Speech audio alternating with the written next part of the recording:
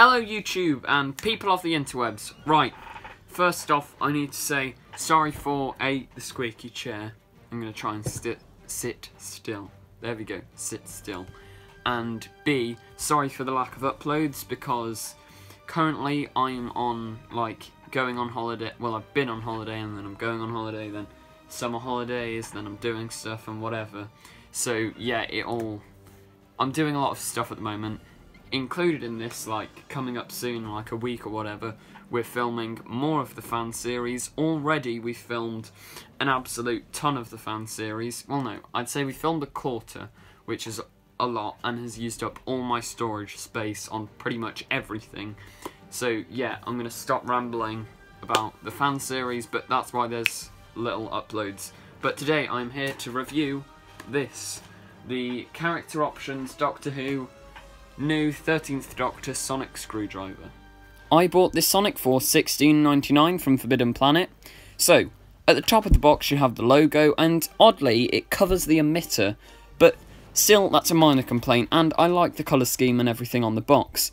So, new Doctor Who logo, and down here some more features displayed on the box telling you what the Sonic inside does. The really nice cool image of the new TARDIS. On the back a bunch of legal rubbish, how to put the batteries in, blah blah blah blah blah. Anyway, yeah, I think that's quite a nice box, and I hope that the other boxes for action figures or whatever are in the same colour scheme.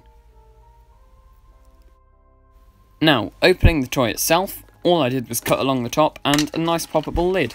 So if you wanted to, you could display the Sonic in the box, taking off the lid and then putting it back in, if that made any sense. Anyway, you have to pop it out of this little plasticky thing, and then, hang on, and then you have your Sonic. So, here it is, and I think it looks quite nice. Doing a size comparison to the others, it's sort of in the middle, really. The Tenant one is smaller, and the other two are much, much bigger. This Sonic has 3 sound effects: pushing the button once, twice, and 3 times.